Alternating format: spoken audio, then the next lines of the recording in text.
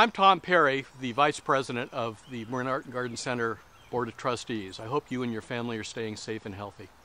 I'm standing on the site where my great-great-grandparents built their first home, which 75 years ago, through the hard work of forward-looking, conservation-minded women, was established as the Marin Art and Garden Center.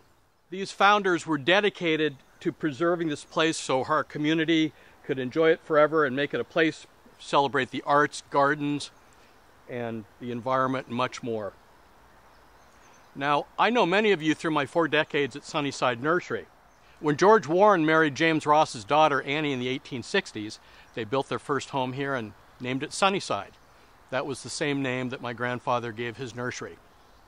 So my connection is one family story, and I'm confident that I share with you a sense of connection to this place as well, perhaps through a visit to Pixie Park, attending a wedding, a class, or gathering for some other celebration. Or perhaps you just enjoy a quiet moment here in the gardens. The Marin Art and Garden Center needs your financial support right now so that we can preserve this beautiful place for the next 75 years for our community. I hope that you'll join me in making a contribution to the Marin Art and Garden Center. Thank you.